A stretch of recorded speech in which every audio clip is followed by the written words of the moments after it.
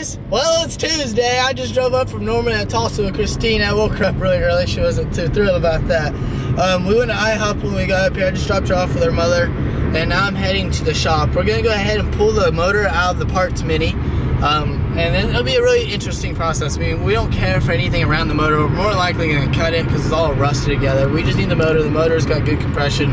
We just need to replace some gaskets on that once we get it out. And then we're probably gonna start pulling his motor out of his Mini Cooper. It should be a really good day. We're possibly gonna detail a few cars. I'll try to do some edits with that since I'm really not that good of an editor. This is all new to me and I'm like learning as I go. Well, let's start our day. By the way, I just found something that just popped up. I am driving the Honda. I've only had this for about 4 months, which is actually long for me for a day. I don't keep cars very long at all, which really sucks. But it's good and horrible. I mean, not a smart investment. Don't do it. But yes, this car I've had for a little while. Put about 10,000 miles on it already. Driving from Norman to Tulsa and work. It's really, this is a go-getter. I should just put a big vinyl wrap on it that says, go get her, go get the parts, get me places. It's to put miles on it. That's why I bought it. I drive a lot. But no, I just had the engine light come on right there. So that kind of interests me. I need to see what that could possibly be. Maybe read the code here a little bit. I bet it's just an O2 sensor. Everything's running fine. There's not a single hiccup. I think it's just more than likely an O2 sensor. Should not be a hard fix at all. But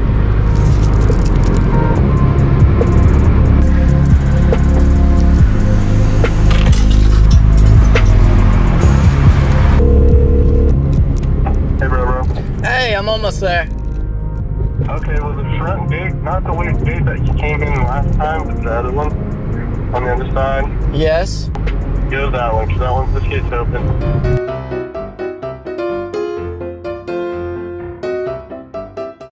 We made it.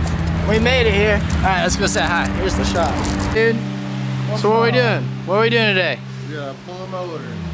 Yeah, what's the issue right now? I'm a dumbass, I don't know what the fuck to do. So when we work on the inline 6, the M54s, there's a spot where we can put our factory tow hook and we can cherry pick the motor out. Super duper easy. With the Mini Cooper, there's not a spot to put the cherry picker.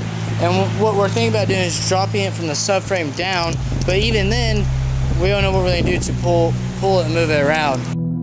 Making progress. We got the subframe mounts underneath. We got this mount removed completely. We got cherry pickered on it. We're allowed to lift it up. We're connected somewhere. We're trying to figure it out. It's kind of jiggly. And then we're on dirt. And these wheels are not made for dirt, as you can see there. So we're gonna use a vehicle. Probably not the safest way to do it, but we're gonna get it in. We got the supercharger out. There's the wiring harness that's on the motor. We have a bucket of basically scraps over there. We brought it back over here. We're about to power wash it, and then we're gonna grind it off and try to clean it up as much as possible before the teardown. And while the teardown, we'll go ahead and keep cleaning it. Let's get the wash clip going.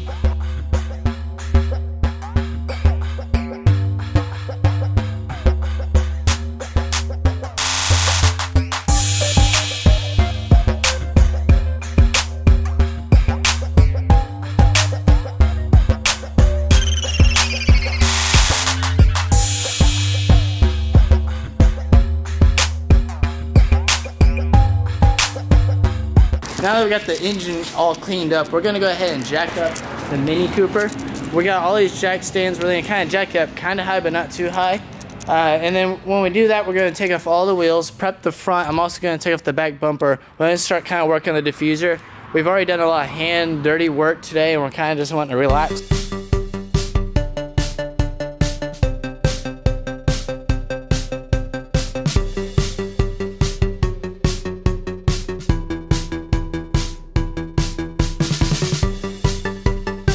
Here we are. We need to get a little bit more organized, but we got the wiring harnesses there, the supercharger, the engine, the ripsticks, of course. We did get jacked up, and now we're just gonna take off the rear bumper. I went ahead and showered real quick. We're gonna probably go get a bite to eat before we dig into that. And who knows how deep we'll get into the vehicle today. We ordered some pizza, and now we're going on a quick trip. Look at your neck, dude. Bad, isn't it?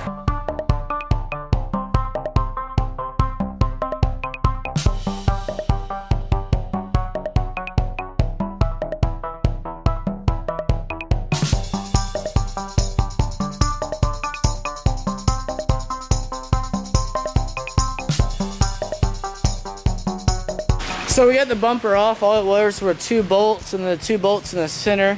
We actually already bit the heat shield up. This exhaust is gonna go, it's temporary. It does have some nice tips on it though. So now we're about to draw out where we're gonna cut the bumper to prep the rear diffuser.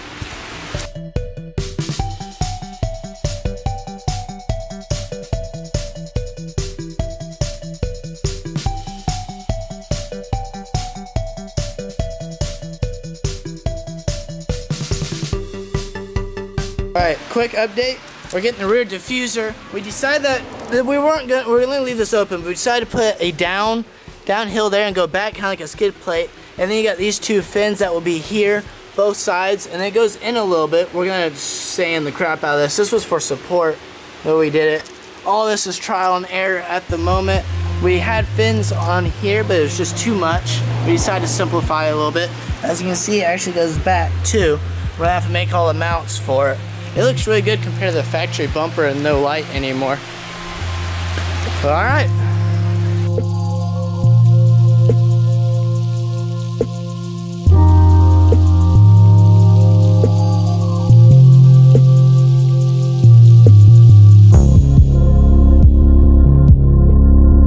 I approve this message. Well, finished for the day. I'm going back to pick up Christina at her mom's house, and we're gonna head back up to Norman. It's a 2-hour drive. We both got things to do tomorrow.